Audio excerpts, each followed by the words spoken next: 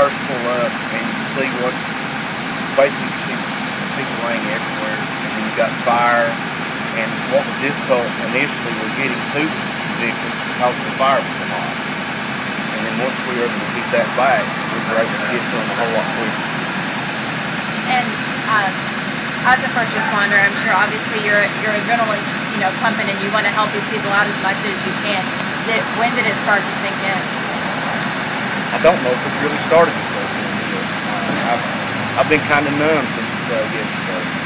I talked to several people last night, and they all were checking on us, and best way I could describe it, I was numb.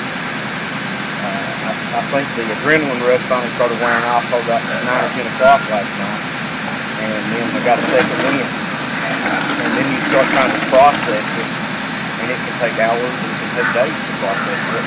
What you've seen, we see things that human eyes not supposed to see, and I tell my kids all the time, I hope you never have to see anything like that.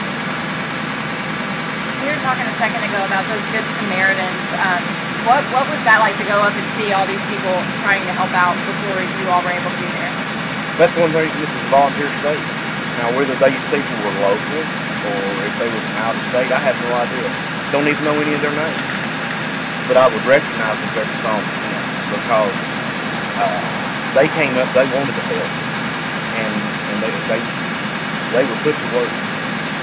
If it was simply carrying supplies to us or helping us carry the wounded to a triage area, anything that we asked them to do, they did. And of course, we were trying to make sure we were keeping them out of harm's way at the same time. But I mean, at one point in time yesterday, we were in the bus, and the captain of the highway patrol was in the bus with me. That's just something you don't see. And everyone worked together so well yesterday. The best description I could give you is it's controlled chaos. That's exactly what it was. We were as under control as we could be and still having to deal with the chaos, and that's something that's very difficult to do. And with that, what is, I mean, I don't know if any of the families are on the scene or not, but what would you say to those in that church in North Carolina that are going through so much right now? Our thoughts and prayers are with them. All we can do is give them our symptoms and hope that God will be with them and help them, and He will. He will help them deal with this. The pain will never really go away. It'll ease up and get easier each and every day.